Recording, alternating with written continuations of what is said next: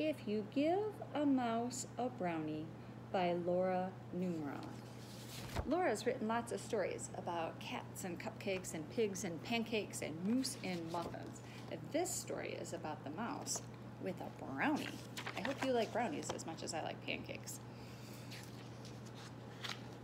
If you give a mouse a brownie,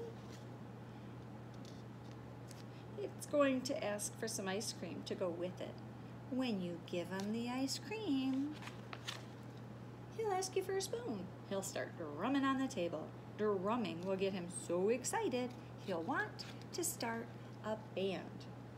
You'll have to go and play guitar. He'll want you to put on a show. So you'll have to build a stage. And then you'll need some spotlights and a microphone.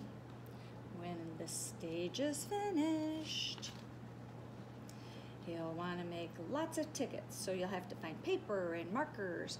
And when the tickets are done, he'll decide to make posters as well. He'll hang them all over the neighborhood.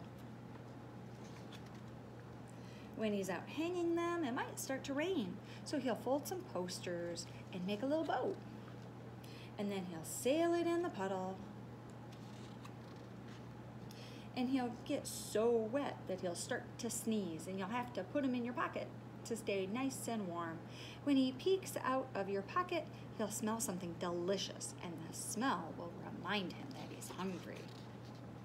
You'll have to take him to the store and get a few things to nibble on. Now, of course, he'll want to have a picnic, and when the sun comes out, you'll take him to the park.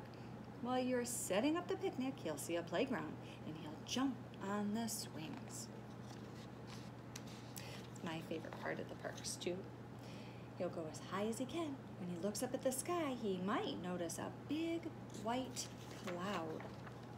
The cloud will remind him of ice cream, so he'll probably ask you for some.